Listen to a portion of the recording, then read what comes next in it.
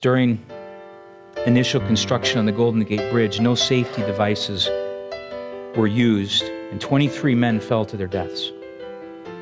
For the final part of the project, however, a large net was used as a safety precaution. At least 10 men fell into it and were saved from certain death. Even more interesting, listen to this, 25% more work was accomplished after the net was installed. Why? Because the men had the assurance of their safety and they were free to wholeheartedly serve the project. You see, friends, that's how it is with us. When we're scared all the time about we could lose this, we could sin our way out, we cannot serve God to the fullest. We can't serve Him to the fullest because we're scared.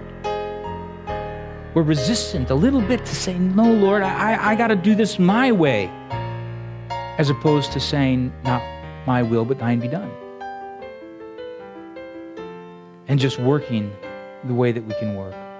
And we don't work for our salvation.